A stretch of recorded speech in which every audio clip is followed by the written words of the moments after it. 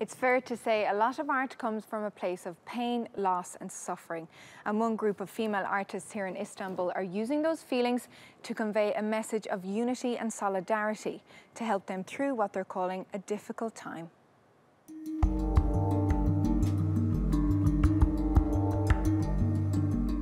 How do you mend a broken heart? How can you be happy and carefree again? In an exhibition called All Together, 75 female artists from Turkey have created 200 pieces of artwork with one goal: to send a message that even though the world is going through difficult times, artists must continue creating and bringing people together. The exhibition is women-friendly. I favoured women-themed works. But violence against women is also depicted.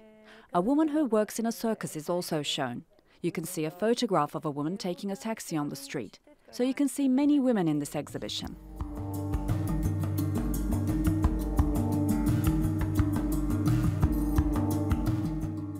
Their art questions women's traditional roles. It also observes and supports women's place in social life.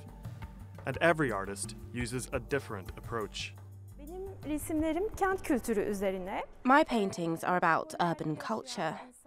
I do paintings on the consumption preferences of people living in cities. You know, we are in a period where we have a hybrid culture. My pictures reflect the speed of the city and the cultures and people's consumerist pleasures. I use more female characters, but I also include men, children and animals.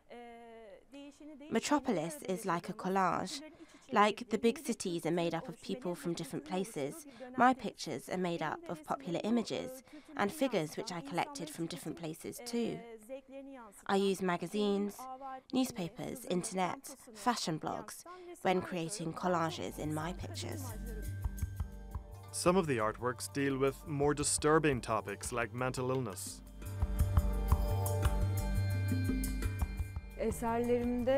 I think that people in modern life are strangers to themselves and their surroundings, and so they experience some emotional disturbances. These emotional disorders are not physically manifest in any way. What I want to show in my works is how we physically see these emotional disorders that we have experienced.